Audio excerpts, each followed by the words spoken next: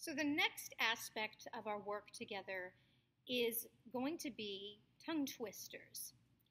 Now, tongue twisters, you probably have heard of them, you've probably done some before, are really about making our mouths, our lips, our teeth, the tongue, our soft palate, our jaw, all get ready to do some really amazing enunciation, pronunciation, articulation in the speech work that we do. So these are, again, like little workouts for all those muscles that create the intricate sounds of our voice. So we want them to be precise, we want them to be strong, we want them to be clear, we want to be able to make all of those very individual sounds strong and clear and powerful. So in order to do that, we have to work out what we call our articulators. So tongue twisters are the best ones to do. And the first tongue twister that I'm going to give you is this one. It's just, it's itty bitty Smitty was bitten by Fatty's ratty cattle. Now, you'll hear me, and I sound British. Of course, I used to teach in England, so sometimes it comes out, especially when I'm working on my tongue twisters for some reason. But that's okay. What I want you to do is be really precise here, and you can follow along on the guide that I've given you to print out. And so itty bitty Smitty.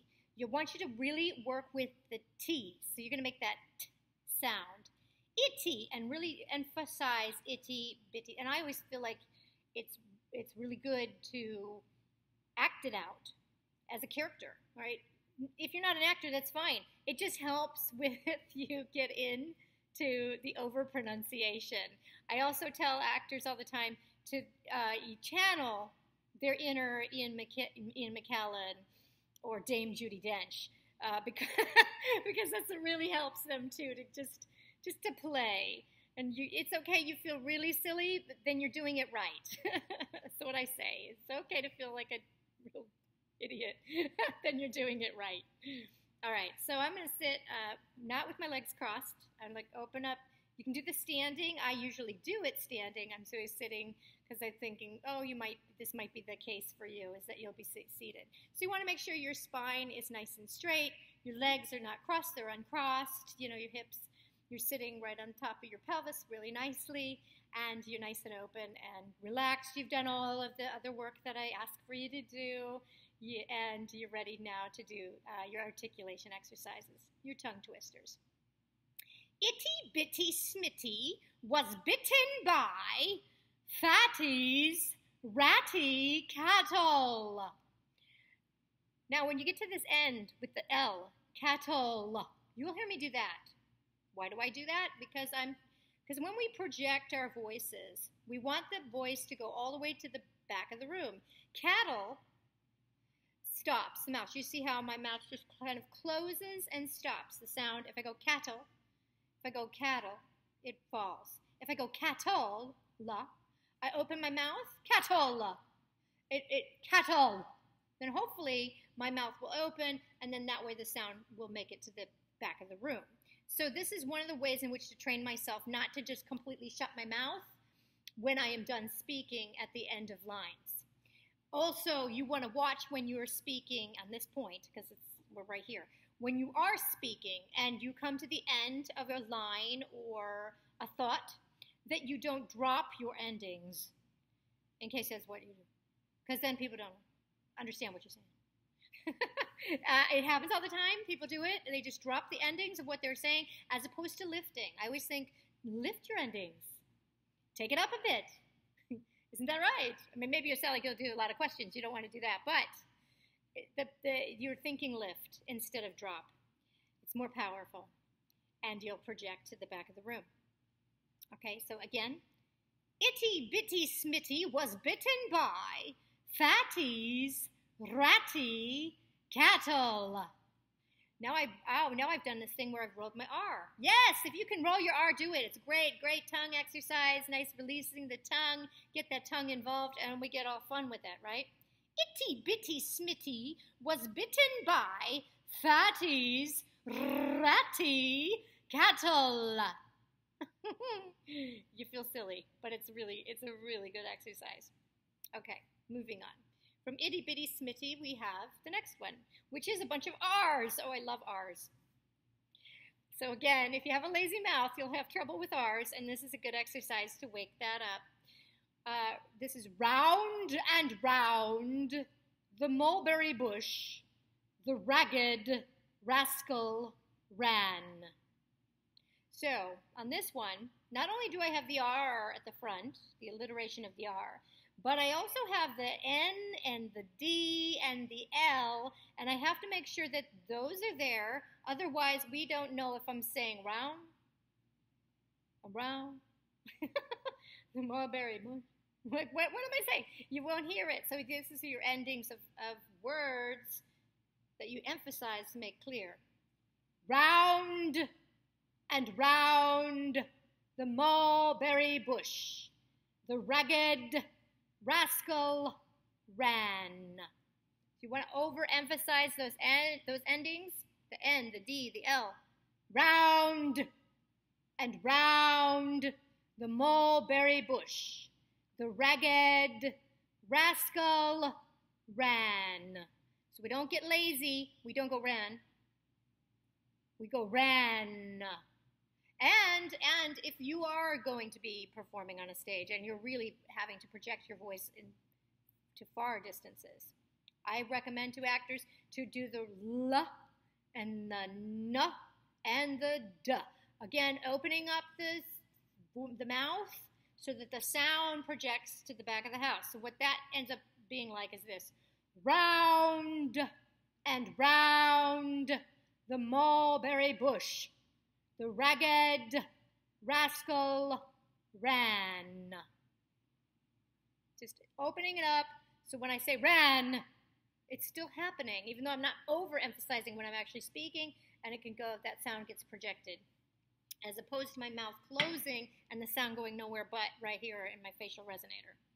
So that's what you should be working on as well, that one.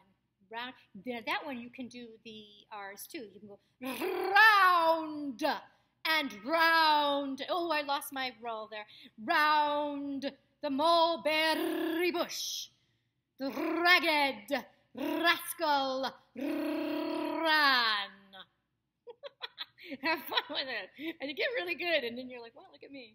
I can roll my R's.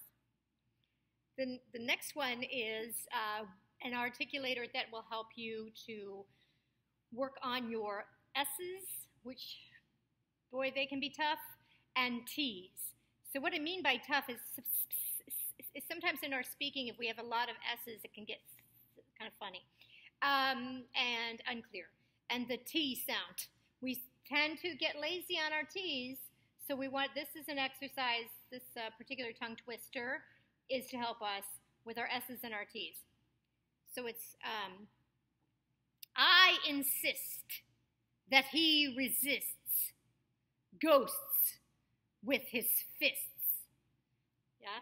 So I insist that he resists ghosts with his fists. I insist. And I always say, hit me with that T. I insist that he resists ghosts with his fists.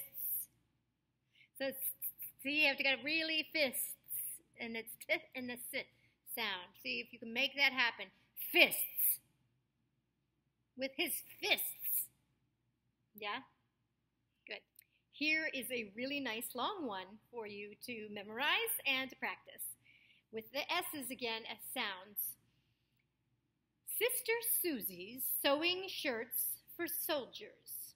Such skill at sewing shirts my fine young sister Susie shows. But soldiers say they'd sooner sit on thistles than to wear the soft, saucy, silky shirts that sister Susie sews. Some shorter ones to practice will be this one. Unique New York. Unique New York. unique New York. And then you can see if you can go faster with it. Unique New York, unique New York, unique New York, unique New York. Red leather, yellow leather. Red leather, yellow leather. Make sure on this one that you pronounce that D in red. Don't let your tongue get lazy. Red leather, yellow leather. Red leather, yellow leather. Red leather, yellow leather. Rubber baby buggy bumpers. Rubber baby buggy bumpers. Rubber baby buggy bumpers. This is a good one for the bees. Rubber baby buggy bumpers. Black bug's blood. Black bug's blood. So make sure you get the k sound. Bug's blood. Yeah? Black bug's blood. Black bug's blood. And the final one I will give you is this. To sit in solemn silence in a dull, dark dock, in a pestilential prison with a lifelong lock, awaiting the sensation of a short, sharp shock from a cheap and chippy chopper on a big black block.